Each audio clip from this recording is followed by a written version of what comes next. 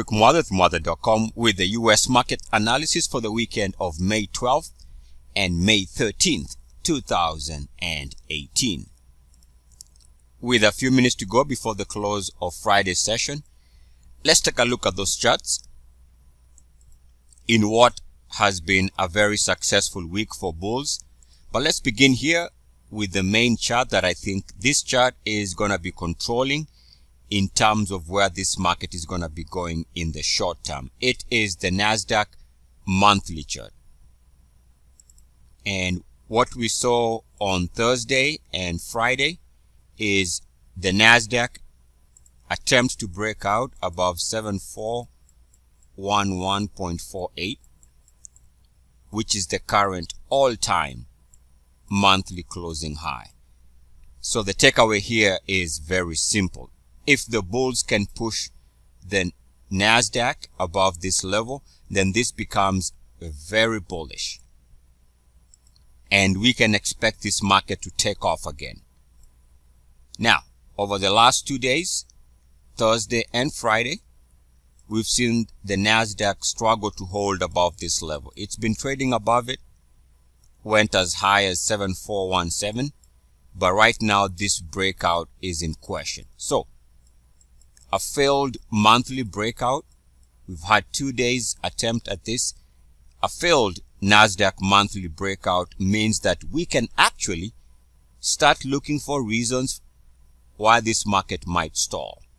Failure for the NASDAQ to take out this level becomes a little bit of a problem for bulls, unless at some point the NASDAQ can now break out. Right now, if we go by what has happened over the last 2 days, we can say that this breakout has failed. So until we can see evidence that the market has enough momentum, enough strength, enough intent of moving above 7411.48, we can actually use the current 2 days failure to hold above this price as a failed breakout. Failed breakouts are notorious for taking markets lower. So irrespective of what the market is doing, we still have to insist from a bullish perspective that the NASDAQ can break out and does go on to break out above 7411.48. Right now, it is struggling to break out, which I think is a big deal. Failure to hold above that previous monthly closing high. At any rate, one of the bullish developments here, which might explain why the market has been solidly to the upside, is because, as we have been observing, the NASDAQ has remained above 69.1 on its monthly chart, and as long as it is holding above 69.1, we know that the market tends to be bullish, just like it was bullish in 2017. So net, as long as the NASDAQ monthly is still above 69.1, we can expect the market to be strong. There is a close of Friday's session, and we can expect the market to continue being sideways at worst, bullish at best. Take a look at the NASDAQ weekly. We can see that we've been watching this RSI 50 action over the last couple of weeks, and even going back many years, we see that the NASDAQ's been using the RSI 50 for support. And here we can see it held the RSI 50, and now we can see, as a consequence of support here, market starting to build up to the upside. So that's bullish as long as the NASDAQ is holding above the RSI 50 on the weekly. Now, as we have ended the session for the week, now there's a line that I had previously drawn, which is a backtest line. Should be something like that, and depends on whether we can hold above this blue line for continued push higher. Otherwise, week to week, if this ends up being rejection on the blue line, then even after a nice week, we can now, if this is gonna lead to a down week in the coming week, a pullback around here does suggest that the market might actually start stalling around here. Just something to watch. But net right now, the takeaway is the NASDAQ continues to be strong because it held the RSI 50 on the weekly time frame. Now, one thing we cannot escape to observe is on the daily charts. Most of the daily charts that I've been watching have this potential for a resistance based on the previous break of the highs here, and we had a pullback. And what the market did is we've come back to test this level before,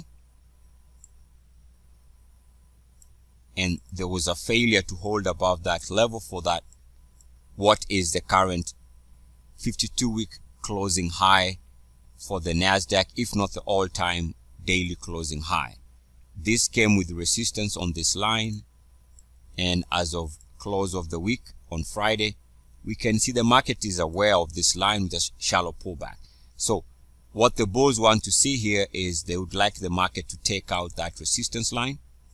Otherwise, bears, on the other hand, should be encouraged by the resistance on Friday and should insist that the market continues to show resistance in the coming days, confirming that this is as high as it can go for now.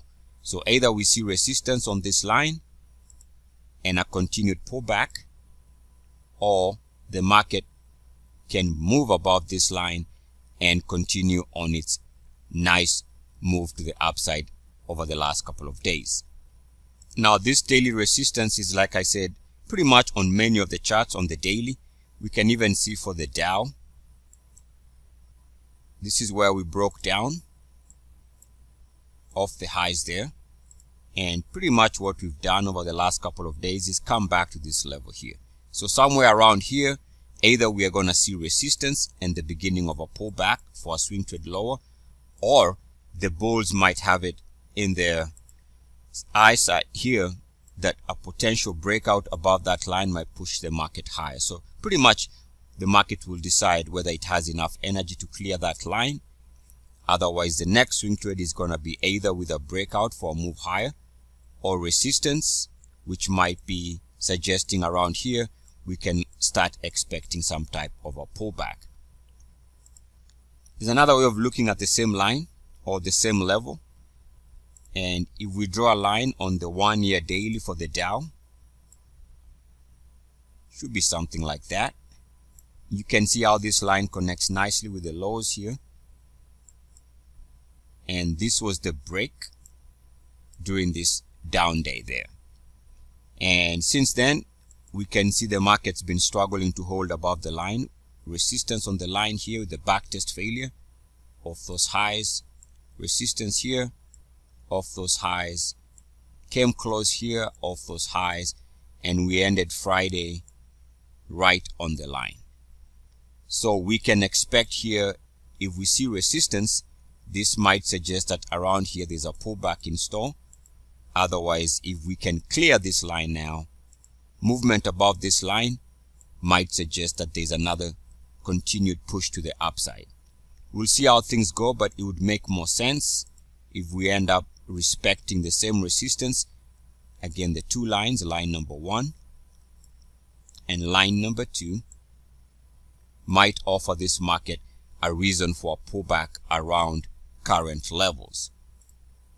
Of course, the same is true for the S&P 500, where we can see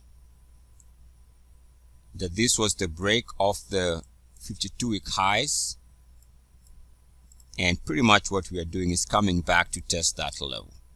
So again, either we break out for continued push higher, or looks like this is where we can start logically expecting some type of a resistance level. Keep in mind, this is a level of some significance because it is around the 61.8 level on the daily RSI for the S&P 500. So resistance around here will only make sense, but if the market can clear that line, we can expect a continued push to the upside. If we take a look at the Dow hourly, we can see that on the hourly here, this is where we broke down off the highs of late January, and the market is aware of this level because if we draw the line right there, you can see that this has been a problem spot for the Dow since this break. You can see we hit this level here for that resistance, hit that level there for that high. And here again, we've pretty much been stalling around current levels. So that's something to consider, the resistance on this line. And there's also another way of looking at this, which is like we see on the daily for the Dow, is an area where the market might struggle because of a backtest line, which is this line here. So let me draw that with a clear chart. And this line was a short-term break here. We hit resistance off that high, and over the last day or two, market's been coming back to hit that line. Combine the two levels, and you can see that if the market is to go higher, then we need to see visual evidence by the market taking out that line or those two lines. Otherwise, resistance on this line as we begin the new week might suggest to expect a pullback, which might actually mesh very well with the resistance on the daily for the Dow and S&P 500, and also for the NASDAQ. Those who are bearish should respect the fact that we see the Dow back above 69.1. As long as the Dow is reclaiming the level back above 69.1 on its monthly RSI, expect the markets to continue being stable at worst, bullish at best, as long as we are trading above 69.1. And also S&P 500 moving above 69.1 is a big deal. So we should not expect a major reversal until the monthly RSI for the SPX is back below 69.1. So right now, the market reclaiming this level is actually very, very bullish. Now keep in mind, I always show this chart because it's very relevant. We can see a consequence of the market holding above 69.1 can be seen here in 2013, where we held, the market was sideways at worst, bullish at best for almost 2 years, until the market broke back below 69.1 is when we saw the first initial serious pullback. So right now, as long as S&P 500 is holding above 69.1, we can logically expect this market to continue being sideways at worst, bullish at best. So for now, that concludes the free portion of this video. The rest of the video is for paid montly.com subscribers. Otherwise, for the rest of you guys, enjoy your weekend. I'll see you in the next edition.